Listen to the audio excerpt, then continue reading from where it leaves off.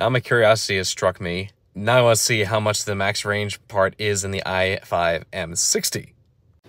Alright, this one's been beat on a little bit since it's our demo car, so 221 miles at 95%, which is not the best, but also, you know, people are hammering on it.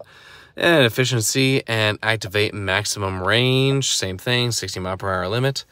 And whoo! That's a healthy bump. Yeah, wow, okay. Was not expecting that. That's a pretty healthy bump. That's over 100 miles extra in I guess that sort of makes sense though, because with two motors, even though it's more power, if you're limiting their power output, that technically means more regen potential, which means that you might be able to save more power. Or range, I mean, sorry, save more range. Interesting. So yeah, I know what I want to get.